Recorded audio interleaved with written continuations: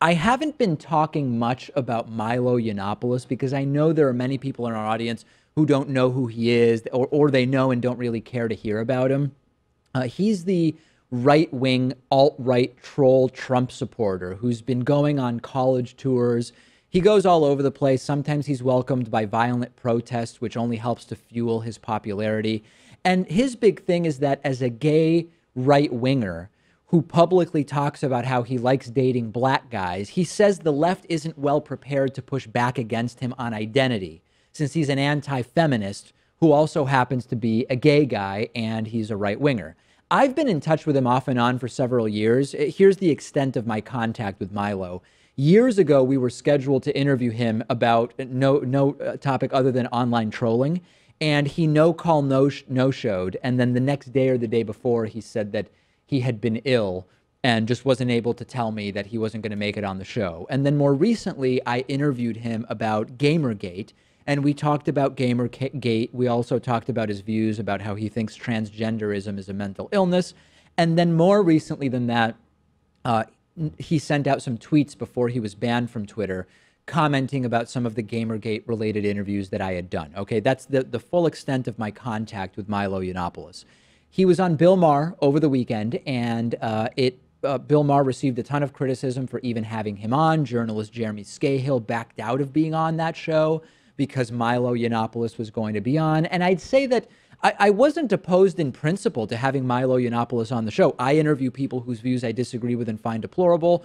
I had no problem whatsoever with having him on. I do think Bill Maher did not do a great job of confronting Milo's actual views on a lot of issues. And in fact, Bill Maher was sort of welcoming to Milo in ways that I found sort of a little bit odd. I also thought that Milo was strengthened, Pat, when two of the three panelists and Bill Maher told Milo either F you or F off, that those aren't arguments.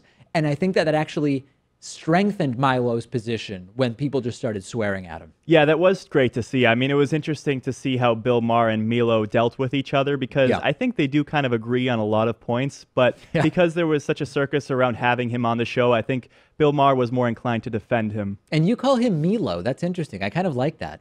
Yeah, I don't know how he pronounces it. I thought maybe you're right. Maybe Milo is not even the right way to pronounce it. Okay, so he shows up on Bill Maher.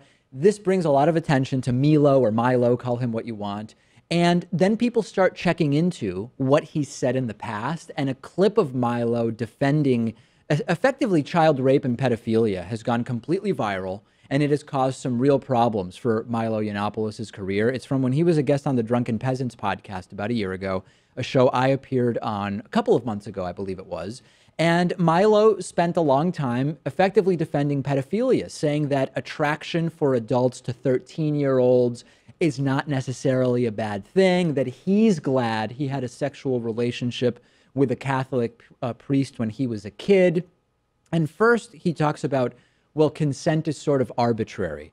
And generally speaking, yes, there is an arbitrary nature to consent. Is a 16, 17, 17 and a half, 18, 19-year-old mature enough to have informed consent about having sex with adults? Okay, you could have that conversation, but then it explodes from there. Let's start with clip number one.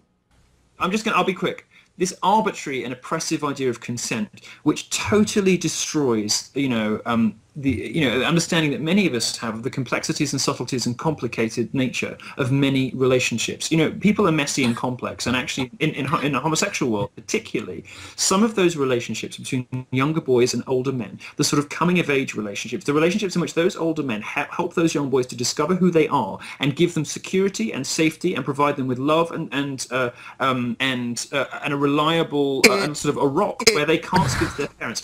Some of those relationships are some of the most molestation to me. It sounds like, well, you know what? It sounds like Catholic priest molestation to me. And you know what? I'm grateful for Father Michael. I wouldn't give nearly such good head if it wasn't for him. Oh my God! I can't handle it. So he keeps going on and defending sexual relationships between adults and 13-year-olds. And he also says in this appearance that sex between a 13-year-old and a 38-year-old is actually okay. That's the next clip. But we're talking about 1325, 1328. These things do happen perfectly consensually. Often, by the way, it's the women who suffer in these, because what normally happens in schools very often is it's an older woman with a younger boy, and the boy is the predator in that situation. Sorry, and he said 13 and 28, not 13 and 38. So first of all, how is it consensual when legally it's not someone who's able to consent? That again is a legal question. Milo is going around saying these clips have been selectively edited, but I listened to the entire section of the podcast. It doesn't seem like one of those situations where more context helps to excuse what Milo has said. It just all sounds bad, and I hope the audience will check it out. But even what I just played for you isn't really defensible in any context, and because of all this, Pat, it's gotten bad. CPAC has rescinded their invitation for Milo to speak at their conference. He lost his speaking gig, effectively. The American Conservative Union, which runs CPAC, said, we don't want him on stage. Many of his upcoming college speaking dates have been canceled. He has this book called Dangerous that he was given a $250,000 advance on. That's now been canceled. And reportedly, even Breitbart is starting to reconsider their relationship with Milo. I want to be super clear here. This video seems to have surfaced and gone viral because of the appearance on Bill Maher, and people started paying attention to that. But some of his other views are just as deplorable as what's been pointed out here. There are many other reasons why you might want to say, oh, we don't want Milo Yiannopoulos speaking at our event. And this has nothing to do with suppressing free speech or whatever. People don't have a right to speak at any event that they want. This seems to have gone viral, but there's plenty of horrible stuff in his repertoire. Yeah, and these comments have been out there in the open for over a year now. I mean, the Drunken Peasants have a large following. I even watched this back about a year ago when it aired, and I mean, it's really no surprise. This is kind of what he does.